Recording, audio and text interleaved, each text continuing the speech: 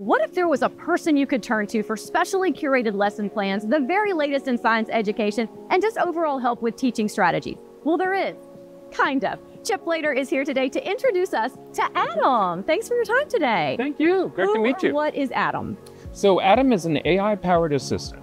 It is trained on NSTA's extensive content. So we've been around since 1944. So you can imagine we have 80 years worth of content. Wow. It's kind of hard to navigate. Yeah. So it's trained on that as well as our programs, our services, and in our educational training materials. Why did NSTA need their own ChatGPT style AI chatbot? So it was really twofold. Initially, what we wanted is to provide members and users a way to easily navigate the website. So as I said, it has an extensive amount of content. So that's been difficult. And so if I put in the term lesson plans, I can get 17,000 results just from on our web search.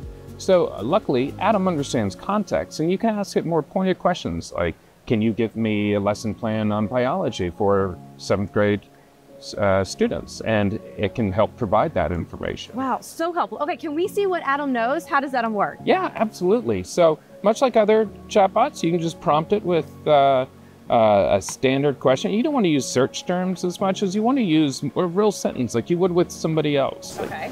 And so, so speaking of biology, let's go ahead and tap into Adam's knowledge on genetics, for example. Why do you think Adam is better than, say, ChatGPT or some of the other AI or machine learning chatbots for specifically science teachers? So that's a great question. In order to train some of these other chatbots, it takes so long. So Adam has its own external knowledge base that it can tap into of all of that content that's in NSTA's. Awesome. Okay, Adam has come up with some answers for us. Right, so certainly Mendel's law of segregation is one of the fundamental principles of genetics, and gives a great detailed answer right here.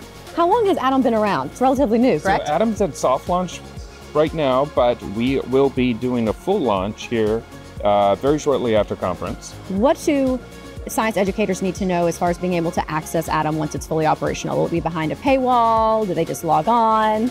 So Adam is going to be available to all members very soon. We're going to have, there is a paywall, but non-members will be able to utilize Adam, but have a limited number of questions that they can ask.